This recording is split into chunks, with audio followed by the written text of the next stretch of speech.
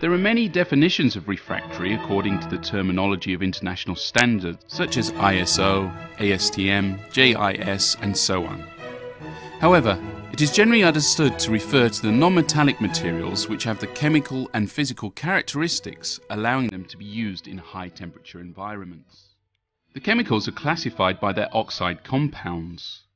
The type of element is grouped according to the periodic table. Most oxide compounds of elements on the left-hand side of the periodic table have basic characteristics, while those on the right hand have acidic characteristics. The group of elements in the middle have neutral characteristics. Refractory can be classified through two means: by their chemical properties and by their physical properties. In physical classification, they are easily grouped according to their following appearances: shaped refractory, such as the refractory brick and insulating fire brick; unshaped or monolithic refractory, such as refractory mortar, castable, lightweight castable; plastic refractory, gunning mixes, ramming mixes, patching mixes, spraying mixes, and coating mixes; and fibrous refractory materials such as ceramic fiber.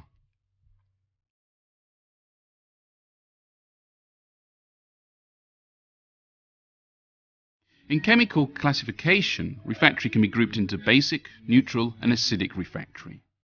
The chemical classification of refractory materials also follows the characteristics of compounds presented in the periodic table. Hence, refractory containing high silica or silicon dioxide content is classified as the acidic refractory type, while refractory containing high magnesium oxide and or calcium oxide is classified as the basic refractory type. Refractory of a high alumina content or chromic oxide content is classified as the neutral refractory type. Therefore, we can make the general diagram of refractory classification as follows.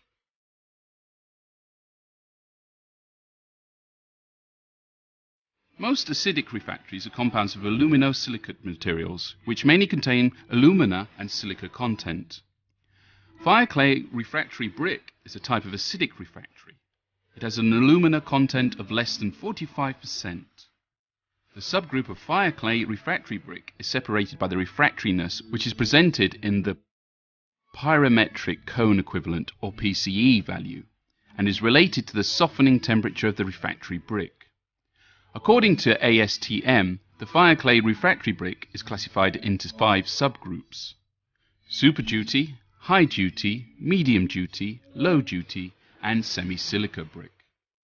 Fire clay brick is recommended for use in low temperature environments such as the cyclone, calciner, inlet zone, and cooler in the cement kiln, backup lining in the steel and glass industry, and so on. High alumina brick is classified as neutral type of refractory. It has a high alumina content of more than 50%. It has higher refractoriness than fire clay refractory brick. High alumina refractory brick is separated in 7 subgroups according to ASTM standards by their alumina content and their refractoriness. High alumina brick is recommended for use in medium to high temperature and high abrasive environments, such as the safety zone, outlet, kiln hood, and cooler roof in the cement kiln, the side wall of the ceramic kiln, and so on. A well-known basic refractory brick in the cement industry is the magnesia-containing brick, such as magnesite brick, magnesite chrome brick, and chrome magnesite brick.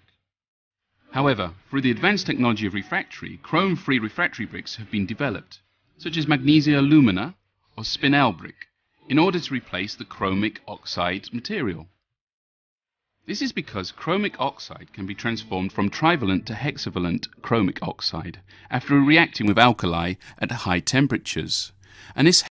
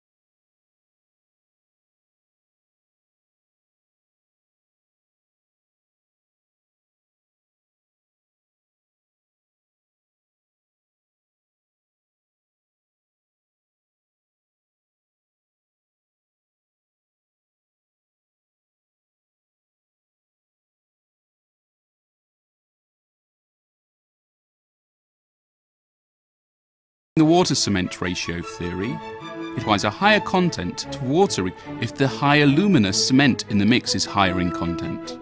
It will have good strength at room temperature, but the strength will drop at high temperature due to the loss of hydraulic bonding.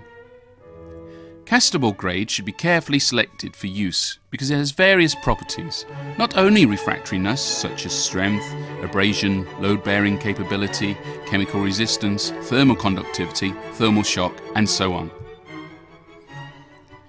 Other refractory materials are named after their installation methods, such as gunning mix for gunning application. This requires a gunning machine for installation. Ramming mix for ramming application. This is widely used at the bottom half of the electric arc furnace due to its jointless lining. Spraying mix for spraying application. This also needs a special spraying machine for installation. Coating materials for coating application. Patching mix for manual patching work.